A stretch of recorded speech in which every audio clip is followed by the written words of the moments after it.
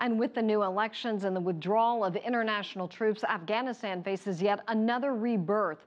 One surprising example is the nation's film industry, all but destroyed after years of war and oppressive Taliban rule.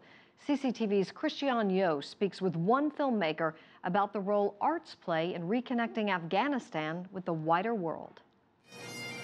In the Canadian capital, a hero's welcome for the last Canadian troops to return home from Afghanistan, more than 12 years after the mission began. Whatever work remains, the people of Afghanistan are better off today because of Canada's investments.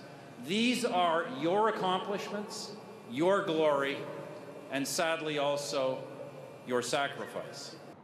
The mission in Afghanistan was Canada's longest active military intervention, and opinion is divided as to whether or not Afghanistan is better for that intervention and whether it can stand on its own feet and prosper. Helping provide a human narrative to Afghanistan's growing pains, the film industry has flourished. With its landscape a rich tapestry of desert and mountains, the resulting pictures of this war-torn country are both breathtaking and eye-opening. Afghan-Canadian filmmaker Ariel Nazar's Oscar-nominated short film Buzzcashy Boys, a coming-of-age story about two young boys in Kabul, was shot and produced entirely on location with local film talent. I think what you see now in Afghanistan, there is a thriving economy, TV economy, and a lot of radio, a lot of commercial media. But there is also an increasing number of young, talented filmmakers who are making work that's self-driven, that's aesthetically challenging, and that tells stories from a really interesting perspective.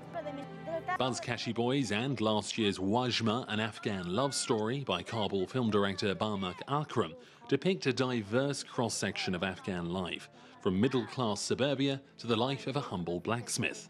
They're about love, ambition and achievement, themes which foreign audiences can relate to. What you're seeing is a lot more universal stories. So as opposed to stories about how hard it was to live under the Taliban, or about the transition and the injustice of living in a country without proper rule of law, you're seeing stories that are a lot more universal. Stories that are about friendship or about tradition. While those stories feel familiar, there is a lingering legacy of the oppressive Taliban years and more than a decade of Western occupation. This is a country still playing catch-up with the rest of the world. But Afghan cinema is perhaps one example of how the country is connecting with the wider world once again.